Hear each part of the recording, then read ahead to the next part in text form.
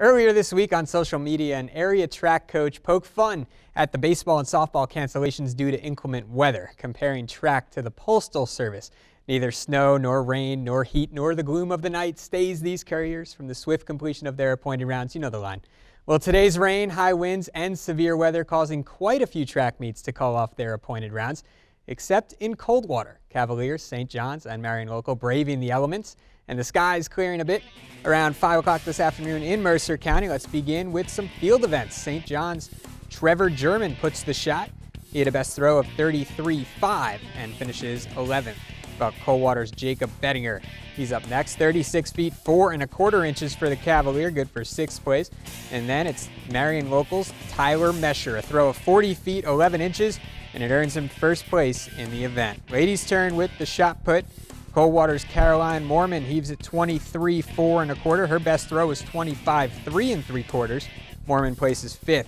Emily Mesher throwing for the Flyers, 34 feet 4 1/4 on this toss, and just like her brother Tyler, Emily takes the gold. Boys discus now. St. John's Trent Vanderwall gets his body into it, 69 feet 6 inches. He places 18th.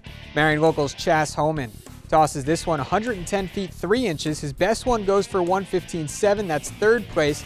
Fellow Flyer John Knapschafer wins the event. To the running events, the girls' 100-meter dash, Marion Local's Natalie Rethman is golden in 14.17. Coldwater's Kylie Post 2nd, and Lady Cavs' Gina Langenkamp 3rd.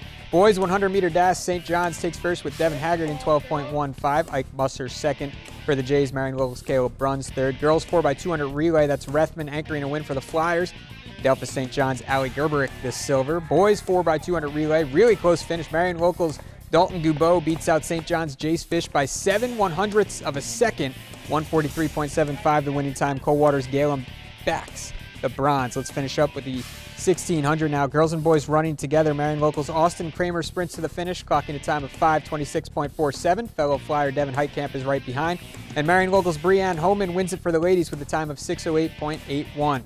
As for the team results, Marion Local wins the try for the girls, Coldwater 2nd, St. John's 3rd, while for the boys, St. John's was first by just 1 point over the Flyers, 51-50, and the hosts Cavs finished 3rd.